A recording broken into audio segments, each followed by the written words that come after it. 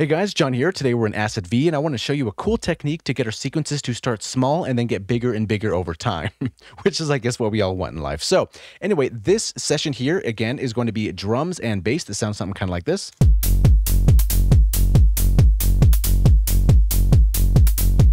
And then we have a long piano roll note here, so we don't have to hold down our keyboards with Acid here. So that's the default preset, so let's go ahead and do the default once again, just to make sure we're on a fresh default preset here. So what we can do is go under the Advanced tab, and under the Scale where it says Acid Trap Style, let's go ahead and select that or keep that selected. We're going to be using that in conjunction with the Generate down over here. So even if we click and scroll and move this a little bit here, it's going to generate a very random sequence here. We have some slides, some accents, some vibrato, some random notes. So let's see what the generative has given us. Has given us. So it's going to play with some of these generations and see what we come up with.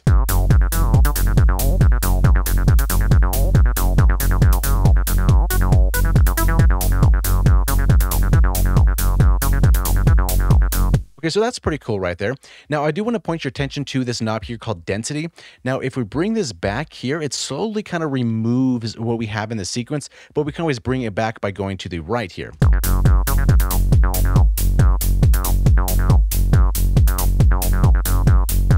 Now, this is a very cool knob to automate, and I'll show you why this is. So if we go ahead and move this in FL Studio, we don't have to go to the last tweak. If you don't know this, we can always just right-click this knob here and go to Create Automation Clip, and then we have our clip right here in our playlist. So for example, let's kind of start low, something kind of like this here, and then slowly start increasing this density over time and kind of see how this works here.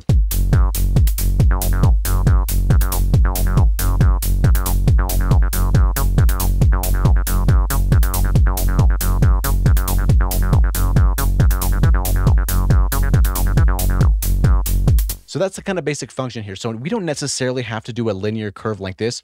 For example, if we drag this over here, let's duplicate this to 16 bars, and then let's open this bad boy up and then go all the way over here to 16. So we have the full length there. What we can do is extend this all the way here, and for example, let's say these first 4 bars here, let's put a point right here, shift right click to put the point there to keep the value. And we can right click this and then we can go to hold over here, right? So we can have a certain value here. So if we play this as a loop here.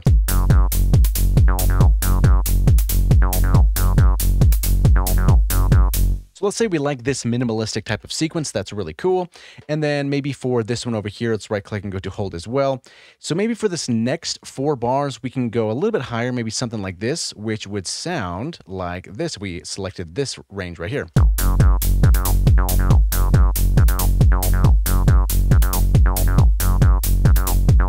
And then maybe for the next section of 4 bars over here, so 9 through 12 right over here, or 9 through 13, technically starting at 13, you know what I'm saying. For these next 4 bars, let's say we hold shift or right click here, and we're not gonna go to 100 yet. We'll save that for this last one here, so we can go ahead and add a point over there like that.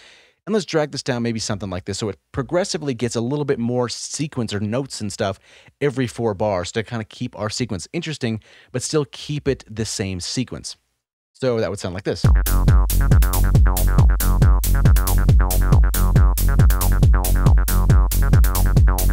And then for the next one, it's going to go something like this at full power.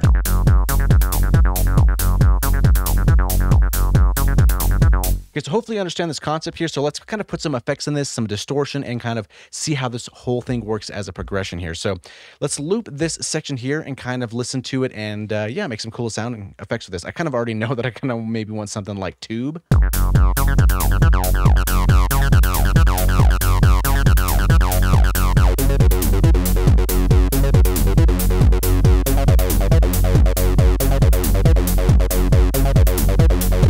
Okay, that's a pretty good place to start here. Maybe with the cutoff, we can do a little bit of modulation with that over here. So let's go to our modulation, maybe make this a little bit faster, 1/4. Let's see how that would sound.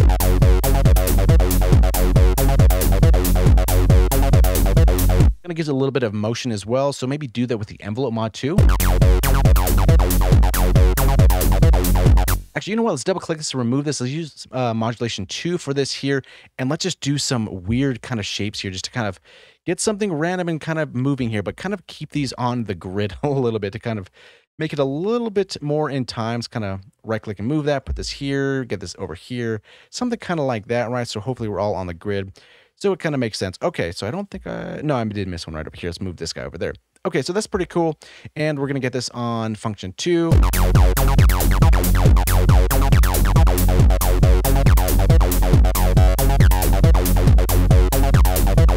I think the decay is okay where it is now. Okay, so now we're pretty okay as far as modulation goes for now. Now for the effects, like I always say, I do like that tape delay or that tape echo, especially on this type of sound. So let's kind of fade this in slowly till we get a nice little echo here.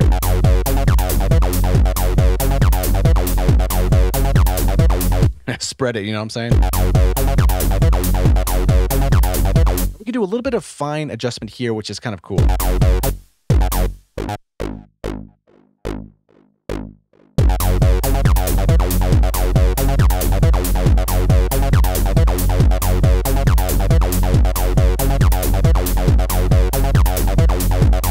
And what might actually be kind of cool now that I think about it. So for reverb, what we can do is I'll use some external reverb, but we're going to use this almost as an effect here. So we're going to save this for the next lot. For this one, we're going to go with a little bit of chorus, kind of bring this down because it kind of gives it a nice stereo vibe.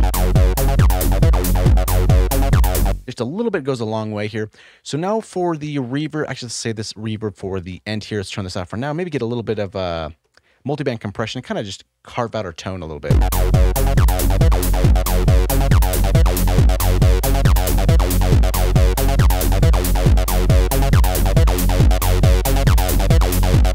Just almost very aggressive in your face sounding. Okay, so now for the reverb, this is actually kind of a cool thing I like doing. So let's turn this on, and for the dry wet, let's turn this all the way down. Now for modulation 3, what we can do is make a note here and go down like this. So it's going to be off for most of the sequence, and then it's going to kind of pop up and then kind of fade out, something like that. So on the modulation 3, let's drag this to our dry and wet and kind of give it a decent amount, something kind of like that. And let's see how that sounds. And maybe put this to 1.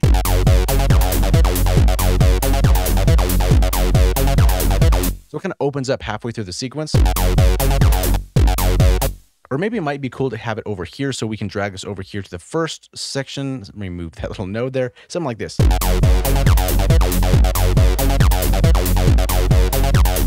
then with that setting here, we can go back to our effects, maybe add a little bit more of that dry wet, make the size a little bit bigger, and maybe more of the decay, and then maybe reduce the dampening so we get a little bit more of those high frequencies in there, and full stereo width for sure.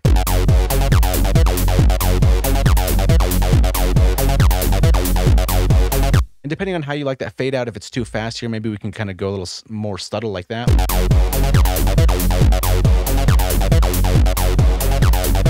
And that's a little bit much, so maybe we can dial that back just a little bit here. So we're kind of doing a little bit of a reverb throw in those certain sections there. Okay, so with that being said, now let's route it to our external reverb to kind of tie everything in.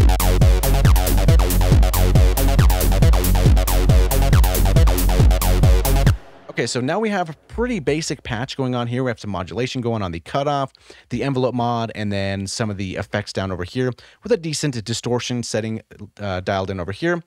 And with that being said, let's kind of check out this progression to see how the notes kind of start adding more and more on top of each other.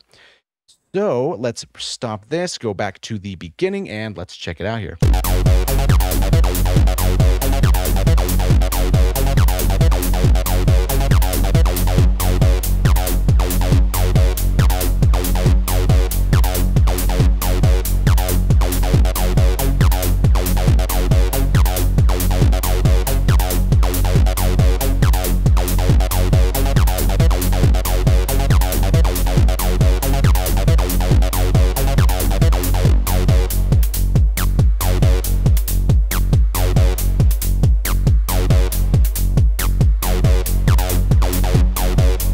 Maybe for this one, I would maybe add a little bit more, something like that, because this first spot here is actually pretty cool.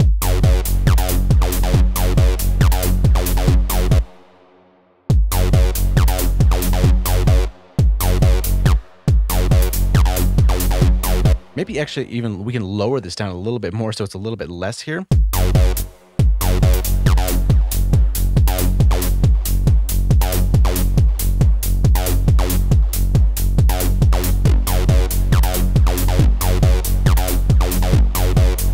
And what we can do just so this kind of snaps back a little bit more, we can always remove this as far as being 16 bars. We can remove this down over here to 4 and then kind of just add each one of them together so it restarts every single time. So we know exactly when our automation is happening here. Maybe add a little bit more, something like that. Maybe a little less. This is the fine tuning that you're going to have to kind of go in and kind of see what you feel and see what you feel is right.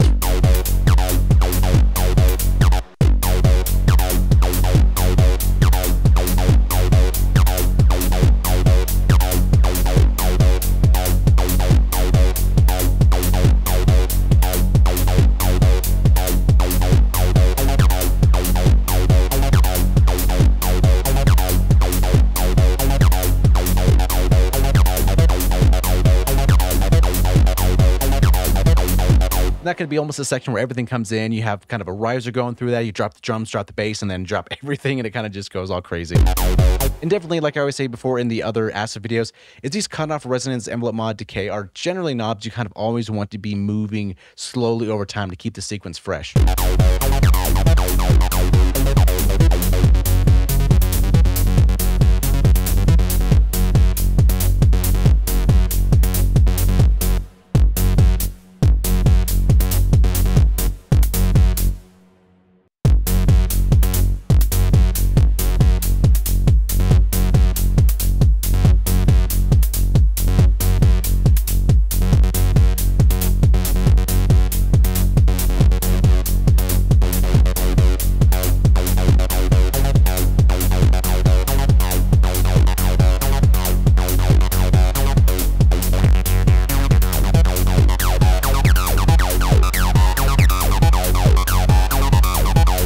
But yeah, so that's the basic idea. Definitely automate this density knob because you get a lot of cool effects and you can kind of almost tailor in how you want this thing to progress. So thank you for watching. Hopefully you learned something and we'll see you in the next video.